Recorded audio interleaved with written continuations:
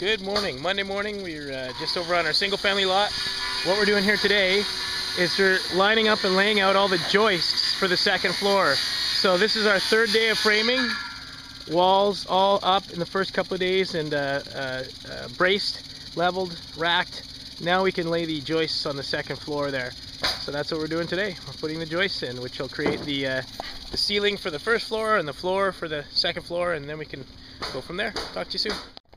Just finish off showing you a few things at the end of our day 2 of framing here. As I was saying earlier, we've got our lumber loaded up, we've got our beams in place, all of our door openings have already been figured out. But a couple of things that we like to do with our framing, if you can see up there, you can see these funny little shapes that are drawn on each one of these joists.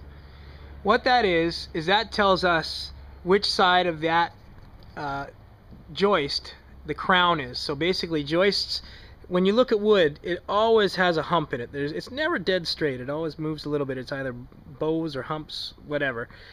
But what we like to do is what's called crowning all of our wood. So we make sure that when these go in, these joists go in, that the crown sits up top. So the hump is installed this way as opposed to this way.